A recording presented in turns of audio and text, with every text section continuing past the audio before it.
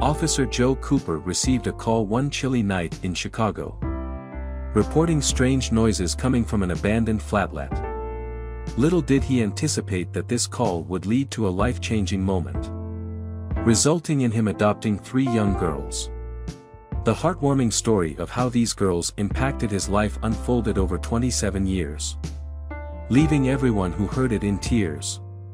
Joe Cooper, a dedicated police officer, was patrolling a quiet neighborhood when he received the call from a concerned elderly lady. She had complained about unusual noises from the vacant flat next to hers and requested the police to investigate. Joe willingly responded and arrived at the scene. With some effort, he managed to open the door, only to be met with a sight no adult would wish to witness. Before him stood 3 young girls, huddled together, visibly frightened by his presence.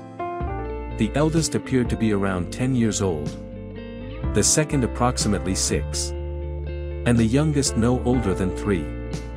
It was evident that they had endured a difficult life. Their appearance was distressing. They seemed malnourished. Their clothing was tattered, and their faces were dirty. These children had been abandoned. The sight of these vulnerable girls deeply affected Joe. They reminded him of his own daughter, whom he had tragically lost in a car accident just 2 years prior. The fact that someone could abandon these innocent children was beyond his comprehension. Joe's immediate instinct was to protect them, to provide them with care, warmth, and safety. Earning the trust of the girls was a gradual process. But once they began to feel comfortable around him, Joe drove them back to the police precinct in the warmth of his car. At the precinct, he offered them hot chocolate and engaged in conversations. It soon became clear that they were indeed the daughters of drug dealers who had decided they no longer wanted to care for them. While the girls slept, their parents had simply disappeared, leaving them entirely on their own. They had been struggling to survive, homeless and unloved. Joe was deeply moved by their plight. He couldn't shake the image of their innocent faces when he first found them. He believed they deserved a better life than the one they had endured. This profound sentiment led him to make an extraordinary decision that no one on his police force could comprehend. It was a drastic and awe-inspiring choice. Joe decided to formally adopt the girls, giving them a new chance at life. The girls were Mia, Lay, and Amy. Amy, the youngest, was particularly thrilled at the prospect of being adopted. She was eager to have a loving dad and a bed to call her own. Mia, the oldest of the 3 girls, was highly skeptical when Joe decided to adopt them. She couldn't fathom why a grown man would want to take on the responsibility of caring for 3 traumatized girls so suddenly. Life had been unkind to her, robbing her of the innocence that should have defined her childhood. She had learned harsh lessons and endured hardships that no child her age should ever experience. However, as Mia listened to Joe's story about the tragic loss of his own beloved daughters in a devastating accident, she began to comprehend the depth of his grief and the empathy that motivated his decision. Joe had been mourning the loss of his daughters and couldn't bring himself to clear out their rooms.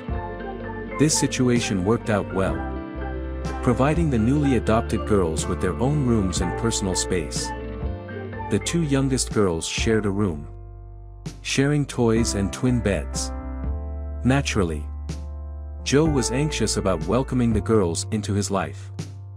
For nearly 2 years, he had been living alone, as his wife had left him following the loss of their daughters. During this time, he had mourned in solitude, despite the initial apprehension. The girls gradually adjusted to their new home. Whenever Joe wasn't working, he made it a point to engage them in various outdoor activities, such as rollerblading, playing in the park, or visiting the public library. With time, the unique personalities of each girl began to emerge. Mia, in particular, began to trust Joe and shared her passion for painting with him. It was during these painting sessions that Joe witnessed a lighter, more carefree side of Mia. Her art allowed her to let go of the weight of abandonment and immerse herself in moments of joy. However, while painting, Mia inadvertently mentioned her birth parents to Joe, quickly halting herself as she realized the pain it stirred within her and the family. It was after this episode that Joe realized that the girls needed professional therapy to help them heal from their traumatic past. Recognizing that he didn't possess the necessary skills to provide them with the help they needed, he enrolled them in a therapy program. After a month of therapy, the revelations from the therapist were nothing short of startling. The girls had been subjected to inhumane treatment, often being given the remnants of their parents' meals or scraps of whatever food was left. There were instances when they went without proper meals for days. Their education had been severely neglected, with irregular school attendance. These shocking discoveries painted a painful picture of the girls' early life experiences. When their parents allowed them to leave, the girls were severely beaten if they protested. The youngest of the three had yet to fully grasp the extent of her early life experiences. However, the two older girls, Mia and Letty, were wise enough to understand that the treatment they endured was far from right. Despite their hardships, they had once loved their parents deeply. As young children often do, they had been seeking love and affection in their own home. Joe Cooper, the compassionate officer who found them, was immensely grateful that he had discovered the girls when he did. He made a promise to them and to himself that he would do everything in his power to ensure that this sweet trio received the best in life. Over time, the little family began to heal from their own traumas and construct new lives for themselves. The girls grew more comfortable with their new father and their home, excelling in school and even bringing friends over. Step by step, they were moving closer to leading more normal lives.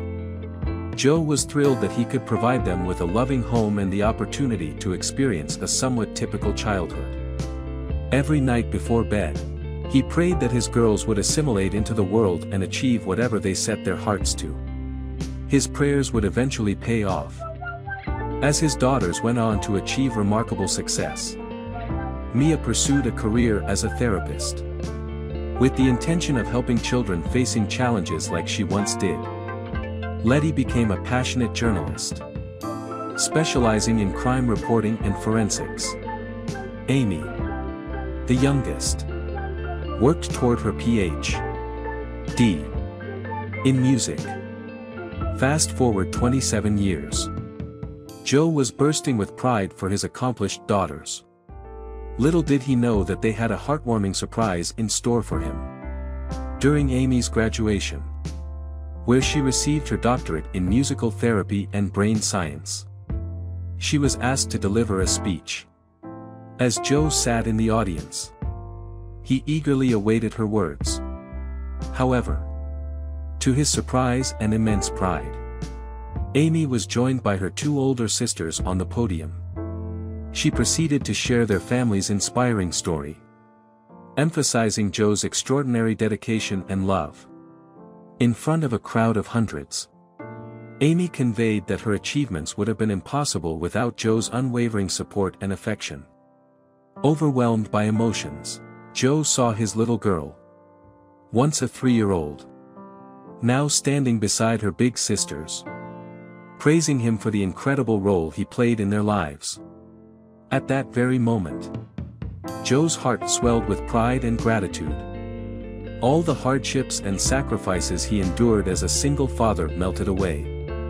His daughters were his world, and they knew it. Their speech illustrated that, without Joe, their lives would have taken a drastically different path. This heartwarming tale demonstrates that love and compassion can truly make a profound difference. Hank and Janet had been eagerly anticipating the arrival of their first child. Hank was filled with joy as he prepared to celebrate their new family addition. He rushed to the hospital room, ready to welcome their baby into the world. However, as he stepped into the room, a strange and unsettling sight awaited him. The doctors and nurses, who had been surrounding the bed, wore expressions of bewilderment. In Janet's arms was their newborn baby. But Hank was taken aback by the baby's appearance. The infant had dark skin, black hair, and a countenance that Hank found, for lack of a better word, ugly. Frozen in disbelief, Hank's mind raced. His fair skin and gray eyes marked him unmistakably as a white man. And Janet, his blonde-haired wife, was also white. Neither of them had any known relatives of African descent. How could their baby be black? Hank was speechless. His world turned upside down in an instant. The doctor approached Hank, placing a comforting hand on his shoulder. He admitted that the situation was confounding, and the news was a lot to digest. At least, he assured Hank, the baby was perfectly healthy. Still numb and unable to speak, Hank glanced at Janet, who held the baby close, her tearful eyes reflecting her own confusion, with the truth eluding both of them. Hank turned and stormed out of the hospital without saying a word, leaving Janet and the unfamiliar baby behind. Janet was paralyzed with shock, her gaze following Hank as he fled. She was just as baffled as her husband had been, and her heart ached at the thought that the man she loved had walked away from her and their newborn child. As Hank's retreating figure disappeared from sight, Janet was left alone to grapple with the inexplicable situation. Her baby was black, and she was certain that she had never been unfaithful to Hank during their 1-year marriage or their 2 years of dating. They had met in college, drawn to each other by Hank's reputation as the smartest guy on campus. He was known for solving complex and nearly impossible math calculations. Their love had flourished. But now the sudden appearance of their first baby threatened to shatter their happiness. The nurse regarded the new mother with suspicion. Janet felt the weight of their judgments but had no answers to offer. She didn't understand what had transpired any more than they did. The only source of support came from the compassionate doctor, who advised her to request a DNA test from Hank. It was the only way to unravel the mystery surrounding the inexplicable situation. Desperate to reach Hank, Janet tried to contact him from the hospital but found her efforts futile. Upon returning home with the baby, she was met with another shocking sight. Hank had packed his bags and left, abandoning the life they had built together.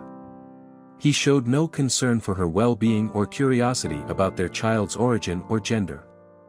Janet was left devastated, without a clue as to what to do next.